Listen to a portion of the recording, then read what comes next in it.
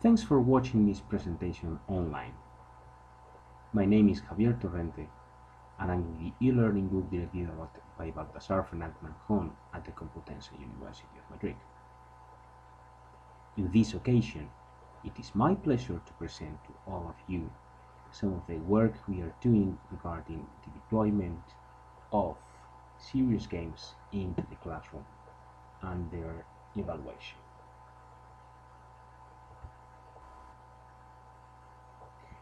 First of all, let me briefly summarize the experiments we've carried out recently through some numbers. I don't know if any of you will dare to guess what these 5 numbers are, but I can give you a clue.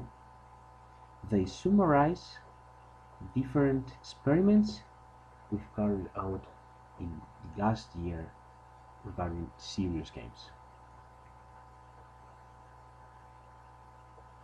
Okay, don't worry, I'll go directly to the solution. Just in the last year,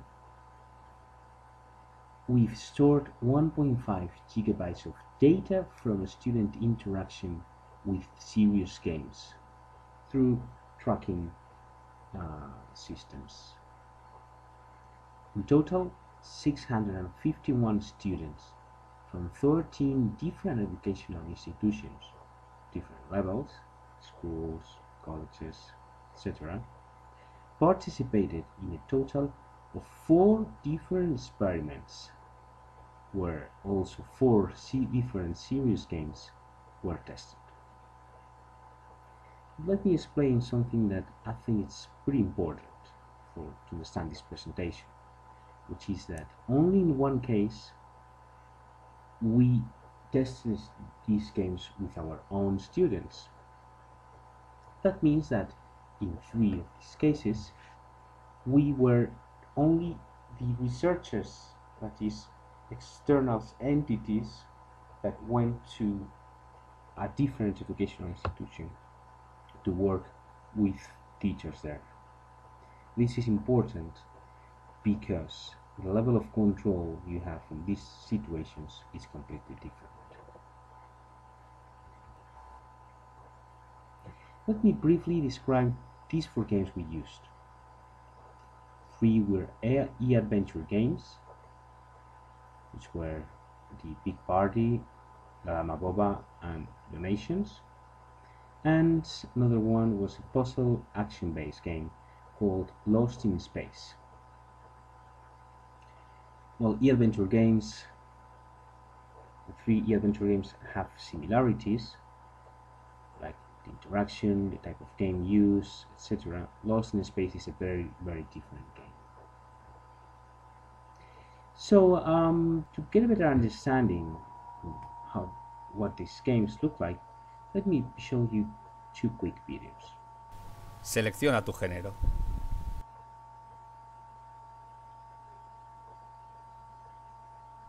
Hoy es el gran día. Tienes que prepararte para acudir a la fiesta anual de la empresa. Empieza por tu higiene personal y por elegir una vestimenta adecuada. Estas son las tareas que debes realizar antes de salir del baño. Lavarte los dientes, ducharte, afeitarte. Y después de ducharte, no antes, realiza las siguientes tareas. Echarte desodorante, peinarte, echarte colonia. Well, this video corresponds to the game The Big Party.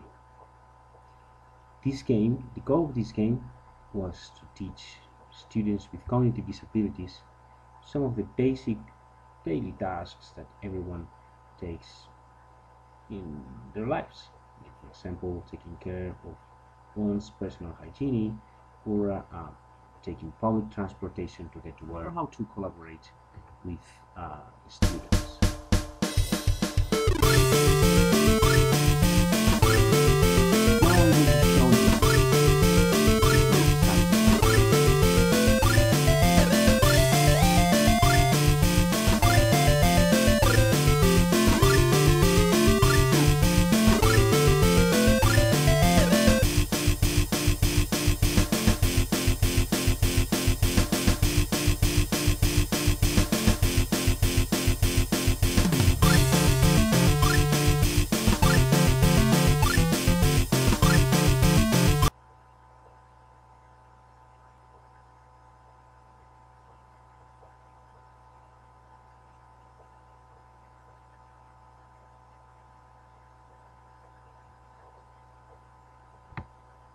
This was a simple excerpt of the game Lost in Space, which served a completely different purpose. It was designed to teach computer science students basic XML concepts.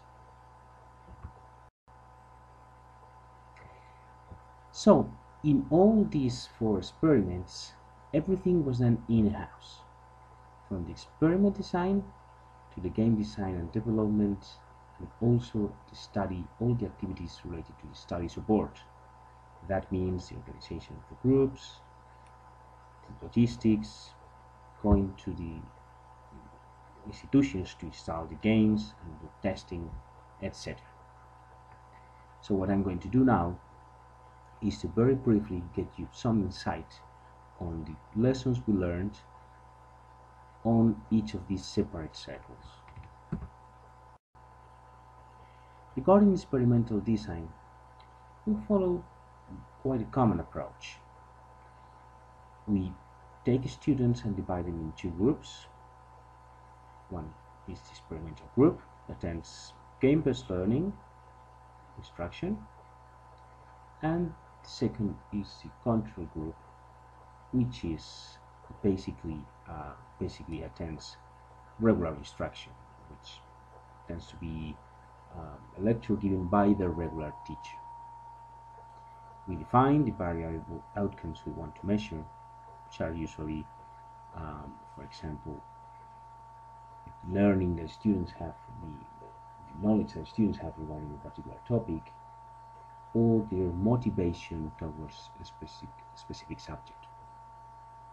We create instruments to measure changes in these variables, which are usually pre and post tests that take around 10 to 15 minutes to complete, depending on the case, and that are administered before and after the intervention.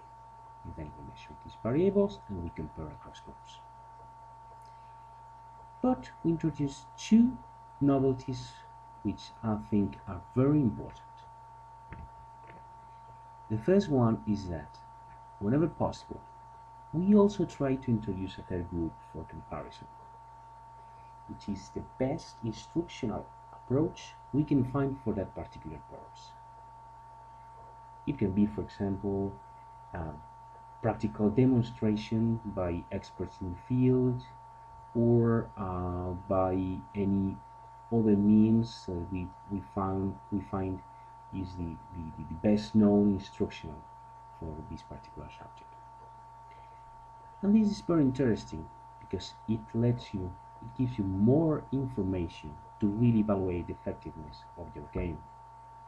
You must think that serious games are expensive content to produce.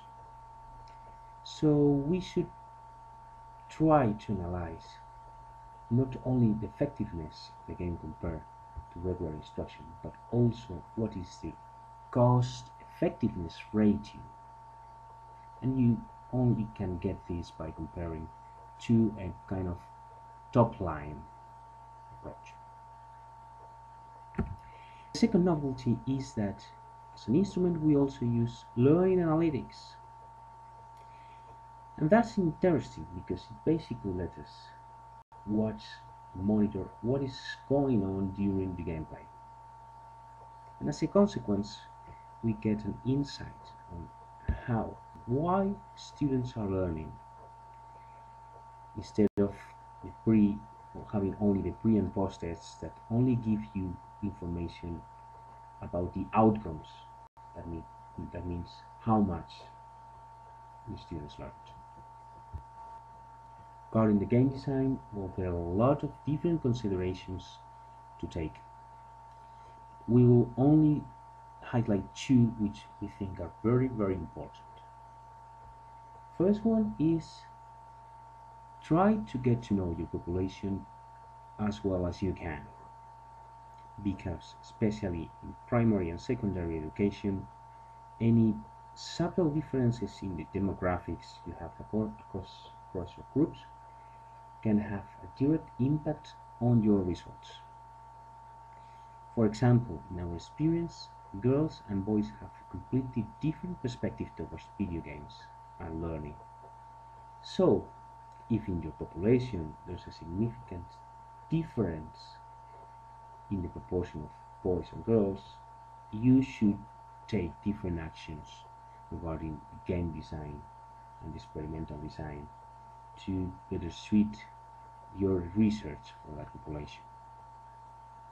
And second, if you're going to use learning analytics in your experiments, you must have this consideration in mind while you are designing the game. So ideally, you interlace activities and puzzles within the game that are oriented to evaluate the skills and concepts that the student is supposed to be acquiring through the gameplay. If you fail to do this, then you'll collect a lot of data, but they will be useful for nothing. And finally, some practical issues regarding the experiment support. These aspects are less important from a scientific perspective than the others I presented, but for the validity, to ensure the validity of the results you get, they are so important. The first idea is that control is key. If you want to have the less bias possible, you must ensure you control all the experience, from the equipment to the materials to the settings. Absolutely everything is under control. That is especially challenging if you are not using your own students for evaluation, if you're using everyone's other persons, other teachers, students, because it's the teacher who has the control, not the researcher. So try to explain to the teacher involved all the problems and all the needs you have, so they can accommodate them the best they can. Second, think that everyone is evil until he proves the opposite, to what concerns the purpose of your research. Don't take me wrong, we are very thankful to all the students and teachers that have participated in our experiments. But since neither students or teachers have the same goals regarding these experiments you have, they might intentionally or unintentionally influence the results you get, especially the teachers. Let me give you an example. We were conducting an experiment trying to raise the interest that students, youngsters, have in classic theater around Spain. So we went to schools, primary and secondary schools, to evaluate a game we developed for that purpose. One of the things we wanted to measure was if the game was able to produce any learning regarding orthography of the students. So for that purpose, we produced an instrument that measured changes in that variable. And what we noticed is that some teachers had the feeling that by doing so, their ability as teachers were also being examined. So, knowingly or unknowingly, we don't know, they cheated while the students were completing the questionnaires in order to artificially increase their scores. Obviously, we were not very happy when we discovered that by analyzing the data. Other aspect that is very important is that you must check absolutely everything before you go to the educational institution. Everything is important, everything, and anything can go wrong while you are there, and you will have very short time to fix any problems. Think of each experiment as a one-shot opportunity. You must not fail. Another very useful recommendation is try to use simplest technology you can find, because you have no idea of what equipments or settings you will have in educational institutions, which are very variable. In some places you could have better computers, in others you could have 20-year-old computers. In some institutions you can have Windows-based operating systems, in others you may have Linux.